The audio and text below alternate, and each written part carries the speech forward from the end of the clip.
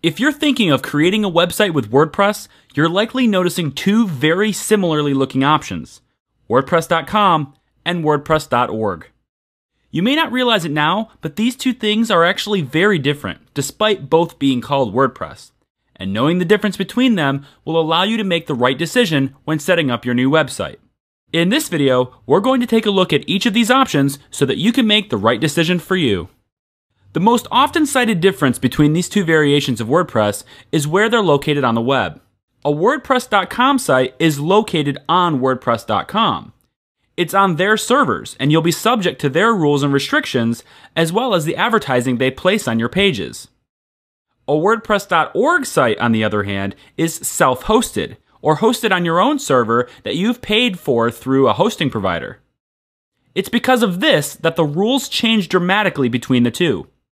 A self-hosted site has almost no restrictions in comparison to a .com site, and it's the only way to run a BuddyPress network or a multi-site installation. First, let's take a look at the cost of running on each. A WordPress.com site is essentially free in the beginning, and as long as you don't need anything out of the default offered, it'll stay that way forever. But for free, you'll also have WordPress tagged into your domain name. If you want your own domain name, you can pay WordPress $18 a year to register and have it on your site, or pay another domain register less money for that domain, and then easily get it working on your .com site by still paying WordPress $13 a year. In the end, it ends up costing less to pay WordPress for both, which is sort of what they're counting on. They are running a business and providing a service after all. The cost of operating a website on WordPress.com will begin to add up though, once you find a certain feature that they aren't willing to let you have without a yearly fee. For example, if you're running a business, you likely don't want advertisements for random stuff on your pages while potential customers are reviewing your services. This is especially true when you're not the one making money from the sale of that page's real estate. You can have advertising-free web hosting if you're willing to pay WordPress $30 a year to do so. Keep in mind, though, that selling products via e-commerce isn't possible with WordPress.com, and affiliate marketing is monitored and strictly forbidden. WordPress.com also limits the amount of space you're allowed to store your files in. By default, it's a mere 3 gigabytes. Now, for a normal blogger, that's probably not a big deal at all. But for somebody who's planning on having a site for a long time, or hosting a lot of high-quality images, say a wedding photographer for example, this space will likely add up quickly, and you'll find yourself needing more before too long. The next level up is 10 gigabytes of space, which will cost you another $20 a year. The money and space climbs quite quickly from that point on. WordPress.org sites are self-hosted and not found on WordPress.com. WordPress.org simply hosts the software itself, and you'll be able to install that on your own setup.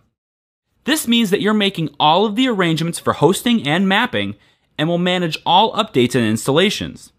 Most major hosting providers have people to install WordPress for you, so with those hosts, it's a snap. For those people who choose to go with hosts that don't do this, WordPress comes with a super easy installation already that practically takes care of itself after you input the needed information about your host. To really give you an idea of what all this money ends up paying for, let's examine some of the freedoms and limitations of each. The positive side of WordPress.com is that it could potentially be free forever, as long as you don't desire any of the features that they limit to paying customers, such as audio and video uploads, or having your own unique domain name, or a custom site template. Also, at WordPress.com, all of the site maintenance is taken care of for you. You'll never have to think about performance issues or updating your software. WordPress.com sites are hosted by WordPress themselves, and because of that, they've got fantastic hardware that keeps your site online and super fast all the time. And they take care of security for you too, such as preventing site hacks or comment spam. WordPress.com is also a very connected multi-site network, so there are chances for other site owners on the network to visit each other and converse in the community as well. This has the potential to drive traffic to your website. On the other hand though, WordPress.com is very restrictive and has very limited flexibility. You won't be able to use any custom theme templates, do any e-commerce business, or use any plugin that isn't built into the site already. And there's not really all that much there. Also, WordPress.com sites will have advertisements placed on their pages for other visitors, unless you pay that $30 a year to have them removed. Also, you will never get FTP access to your files. Unless you're getting a ton of traffic and can afford to pay the thousands per month for their VIP hosting program, you'll never be able to gain full control of your website at WordPress.com. On the other side of the spectrum, WordPress.org is, in many ways, a completely different animal altogether. While it's still a WordPress-powered site, this experience offers a free and open-source experience that over 62 million sites around the world are driven by.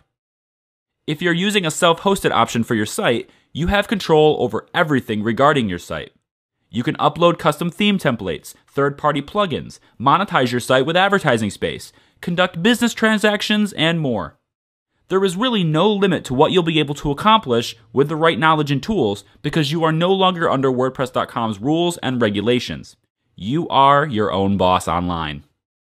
However, such freedom and ability may come at a price, and it's up to you as to whether or not you can handle the responsibility of working with your own self-hosted website.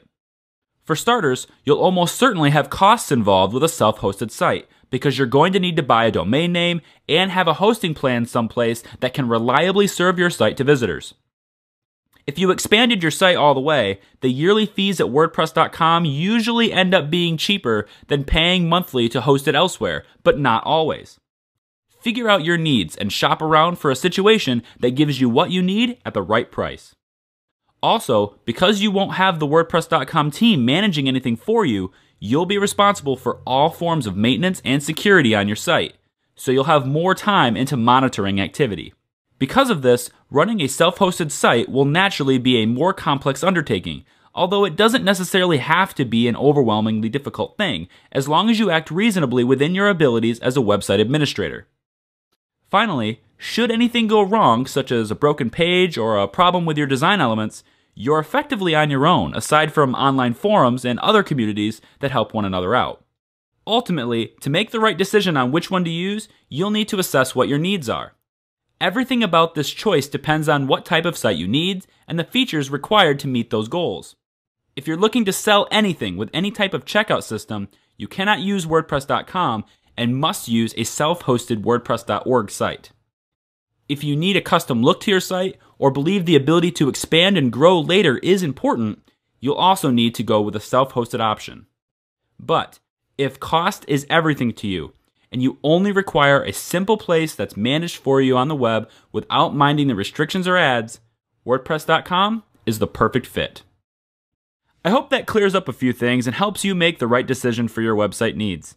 For more information and tips on everything WordPress, visit us online at wpmu.org.